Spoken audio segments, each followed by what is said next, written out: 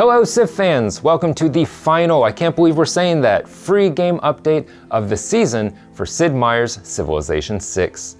We're so thrilled to have taken this journey with you. Our community is absolutely vital to our development process, and we couldn't have done it without you. Today we're going to be announcing a few of the details of some of the balance changes you can expect in this update. But first, for all of you True Start location fans, this update includes a True Start Mediterranean and a True Start huge map. We've also updated the AI to make better usage of naval units.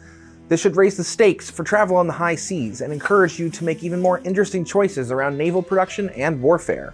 We're excited to introduce 3 brand new units that every civilization will be able to train. The Line Infantry, the Men-at-Arms, and our most requested new unit by popular demand, we bring you the Trebuchet.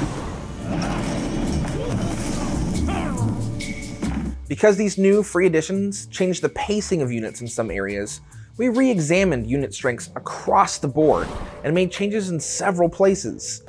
This helps the new units feel like appropriately weighty upgrades, but also smoothed out some previous combat differences.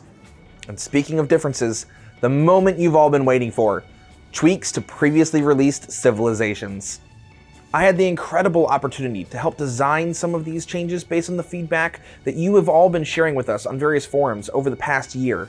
And as many of you know, while I do have the privilege to work on Civ, I'm also a passionate fan of the game, so I am as excited as you are to see these updates. Please note that all of these changes are available for free, but may apply to leaders and civilizations that are sold separately. Batteries not included, all rights reserved.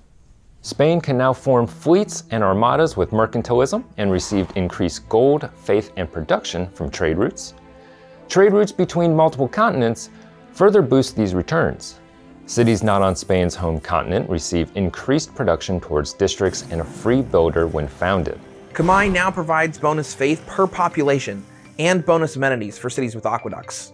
Their farms provide additional food when adjacent to an aqueduct, and now additional faith when adjacent to a holy site. Jayavarman now grants holy sites a major adjacency bonus to rivers, their usual culture bomb, and food equal to the holy site's adjacency bonus, as well as the usual additional housing if adjacent to a river.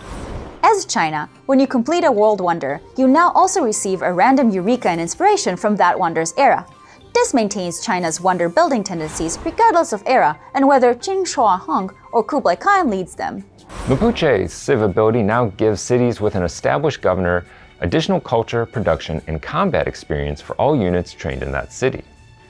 These numbers are significantly boosted for cities not founded by Mapuche.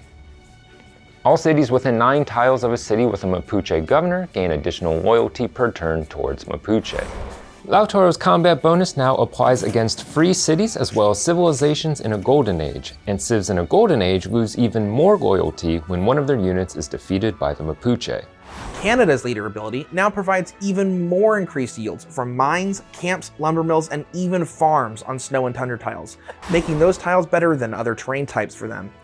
Canada's Mounties are now cheaper to build and have additional combat strength as well as an additional national park charge. We've also made changes to many other civilizations, like the much-debated Georgia. Look for the complete list in our patch notes. To sum up, we also have 2 new TSL maps, better AI for navies, and 3 new units, including a trebuchet. All of which have been directly inspired by your feedback and is free for you to enjoy. Civ fans, you're the best fans in gaming. Please keep mashing those follow buttons so you never miss out on any news about Sid Meier's Civilization. Cause you know we're always over here taking one more turn.